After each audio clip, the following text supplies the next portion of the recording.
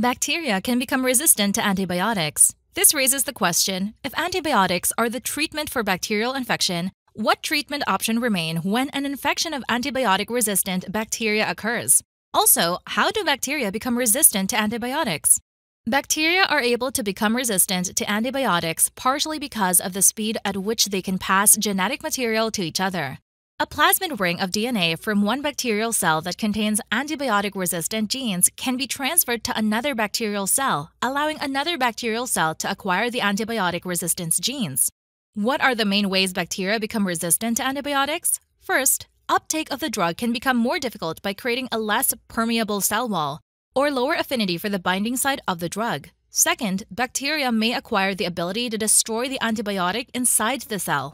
For example, beta-lactam rings in some antibiotics are what make the antibiotics capable of killing bacteria. However, some bacteria acquire genes that code for beta-lactamases, which are enzymes that can degrade beta-lactams. Thus, beta-lactam ring antibiotics are degraded inside the bacteria, protecting the bacteria from the antibiotic.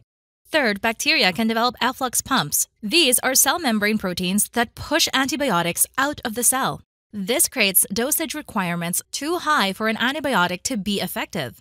Considering bacteria can block entry of antibiotics, degrade an antibiotic inside the cell, and remove antibiotic from the cell, how are bacterial infections to be treated? One strategy in treating antibiotic-resistant bacteria is to stop the bacteria before an antibiotic would even be needed. Antibodies are proteins produced by the immune system that bind bacteria and toxins produced by bacteria. One technique is to manufacture antibodies in a lab and give antibody injections to those infected with antibiotic-resistant bacteria.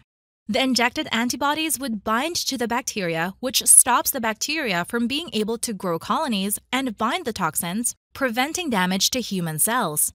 The antibodies then signal the immune system to destroy the bacteria or toxins that the antibodies are bound to, eliminating the infection. An additional benefit of antibody treatment is that since antibodies are not antibiotics, antibodies cannot cause bacteria to develop resistance to antibiotics. Another treatment option is to fight the resistance mechanisms of the bacteria while also providing an antibiotic.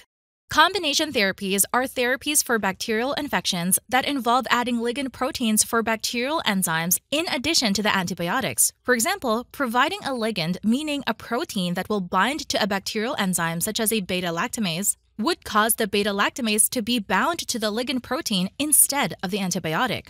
This would render the beta-lactamase ineffective, increasing the killing power of the antibiotics that contain beta-lactam rings. Similarly, combination therapies have been able to fight the effect of the efflux pump. A ligand can be provided for the efflux pump to push out of the cell instead of the antibiotic. This has led to a high enough concentration of the antibiotic in the bacterial cell that the antibiotic is once again effective at killing the bacteria.